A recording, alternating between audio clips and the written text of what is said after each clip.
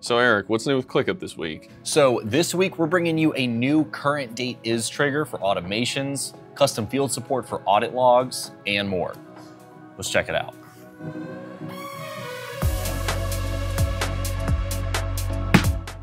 First up, build more precise workflows with the new current date trigger for automations.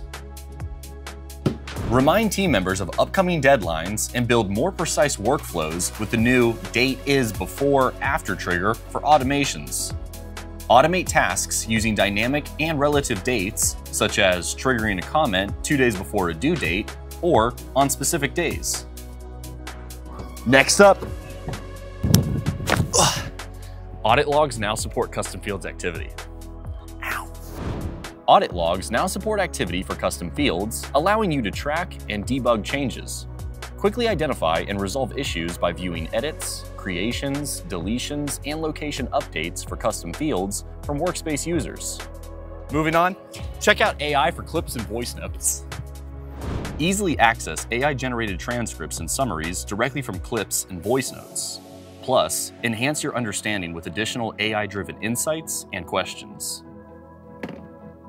And finally, toggle the visibility of tasks with empty fields in dashboards. Enhance data visualization by toggling the visibility of tasks with empty fields.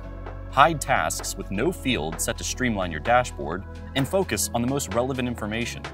Well, that's going to do it for this week's Click Updates. See you next time.